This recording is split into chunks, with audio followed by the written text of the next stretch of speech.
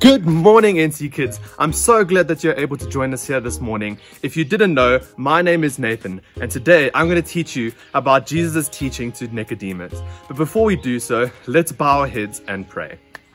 Father God, I just want to thank you for this amazing day that you have given us. Thank you, Father Lord, for this opportunity to learn more about you.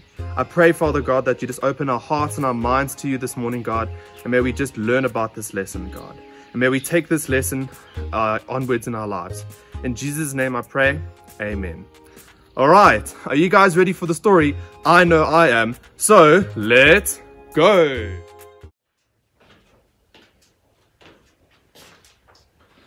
Shh, it's me, Nicodemus, a member of the Jewish High Council. I've come to visit Jesus.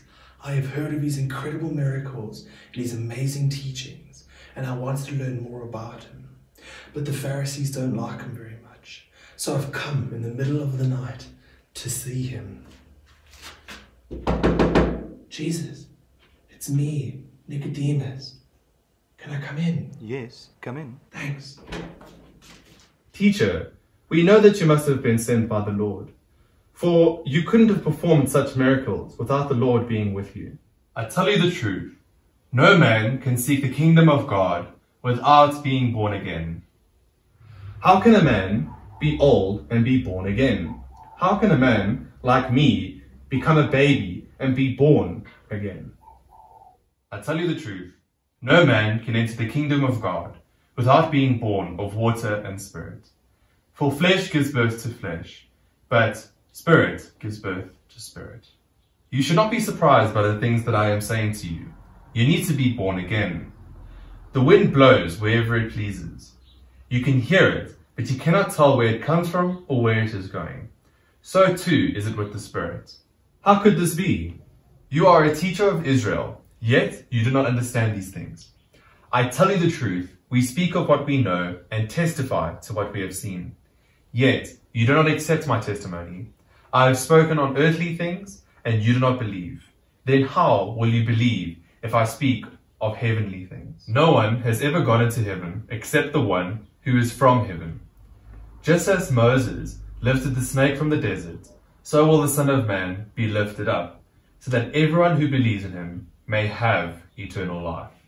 So after this conversation that Jesus had with Nicodemus, the Pharisees got angrier and angrier at him because he kept on proclaiming to be the Son of God. This eventually led to his crucifixion, and he died on that day. However, he rose again 3 days later and reigned victorious ever since. We can seek our salvation and our eternal life through that event. By Jesus dying on that cross, he took all of our sins with him, and we can now have a relationship with God. It is written in John 3 verse 16 to 18 that for God so loved the world that he gave his one and only Son, that whoever believes in him shall not perish but have an eternal life. For God did not send his Son into the world to condemn the world, but to save the world through him. Whoever believes in him is not condemned, but whoever does not believe stands condemned already, because he has not believed in the name of God's one and only Son. So boys and girls, I hope that you have learned a lot in this lesson, and I hope that you take this with you in the rest of your life, and you just keep on believing that Jesus is the way, the truth, and the life. Before we end this, I'll quickly just want to pray. So everyone just bow their heads and we can start praying. Father God, I just want to thank you again for this incredible opportunity to learn more about you. Thank you, Father God, for your word, and thank you, Father, for Jesus, who was the ultimate gift. For through that gift, God, we received salvation and an eternal life. Father, please be with these children this week, and please keep them safe, God. And I pray, Lord, that we see them soon. In Jesus' name I pray, amen. All right, boys and girls, see you soon.